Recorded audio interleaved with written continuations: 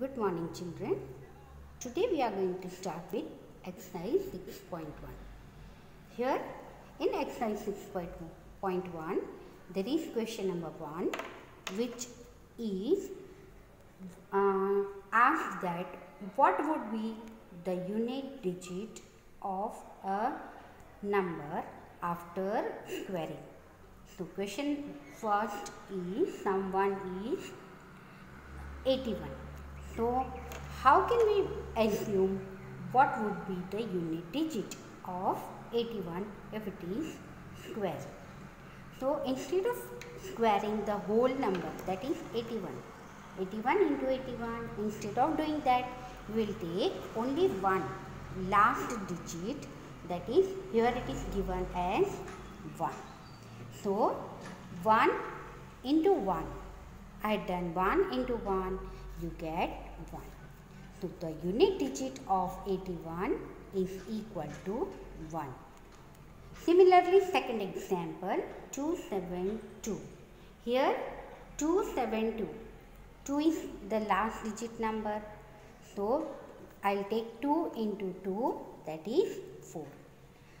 So the squared number, that is 272 का square, तो unit digit पर होगा आपका 4.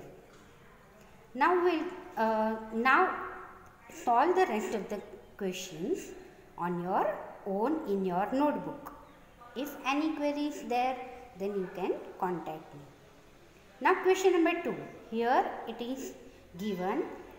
Here you have to find whether the given number is a perfect square or not. So first one is 1057. Instead of searching whether the given number is a square or not, a trick is there or a rule is there, a law is there. If a number ends with 0, 1, 4, 5, 6 or 9, the ending digit, this digit 0, 1, 4, 5, 6 or 9 should be at unit place, but here it is 7.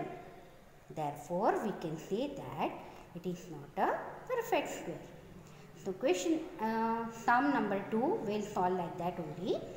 Here the number is 2, 3, 4, 5, 3.